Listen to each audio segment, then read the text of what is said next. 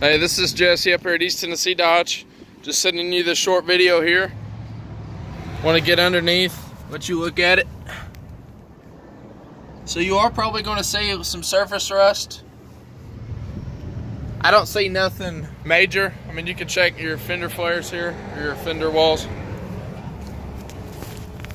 Interior's clean. It does need cleaned up just a little bit, but as far as from a condition standpoint, no tears in the leather or anything like that.